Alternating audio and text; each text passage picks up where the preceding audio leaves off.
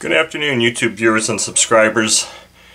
So, a couple days ago, a buddy of mine, a local modeler here, that usually buys out a lot of people's estates as far as engines and airplanes goes, sent me an email saying, hey, I've got a tremendous amount of engines I just got.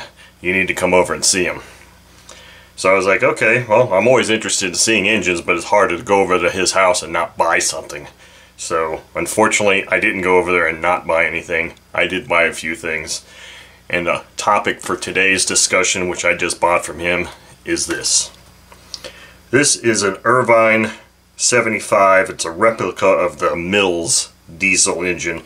And those that are into ignition compression engines, or compression ignition engines, aka diesel engines, will know the Mills name very well. The Mills engine, the original Mills engine, was one that came out in around 1946 out of England. And as most everybody knows, Irvine is also an English company. And somehow they managed to get the rights from the people that had the Mills name and had been manufacturing those engines. They got the rights to manufacture some replica engines in the early 90s. That only lasted a few years in the early 90s. I'm not sure exactly how long. But this is a new in the box Mills replica engine. So I want to show this to you guys because I think I was super excited. When I saw it, my jaw dropped and it hit the floor. And so it comes with this instruction sheet. And I am sure that I read in here already, because this is not the first time it's been opened. I've opened it, but I have a feeling this engine has really not been handled too much.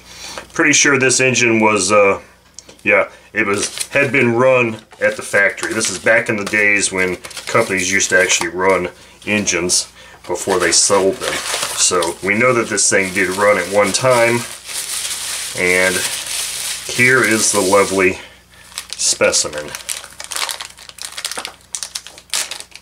Now, when I got this engine from this friend of mine, this package, this plastic, just looked like it had been heat shrinked. I mean, it was really tough to get this thing out the first time. That's why I think I was actually the first human after production packaging, to touch this thing.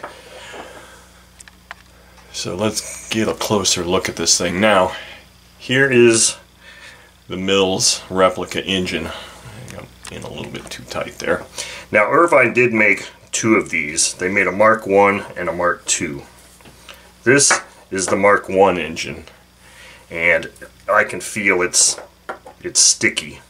And speaking of sticky, it's totally gummed up. It won't turn over. So it had been run at the factory. In fact, I can see here there's kind of a little drip of castor or whatever that's dried there. So this engine obviously can't be turned over at this time. The only thing that concerns me about this is this little plastic fuel tank. The needle valve is frozen also. The contra piston screw at least comes up. I don't think the contra piston moves.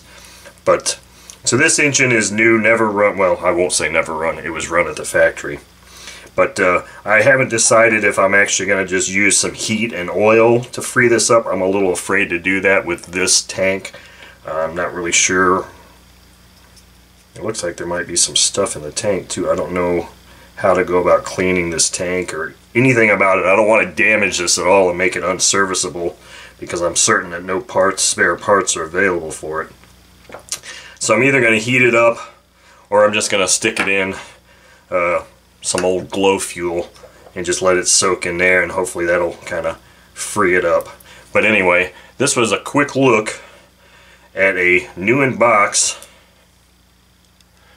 Irvine Mills 0.75 compression ignition engine. In fact, you can see some residue right down in there that's congealed also.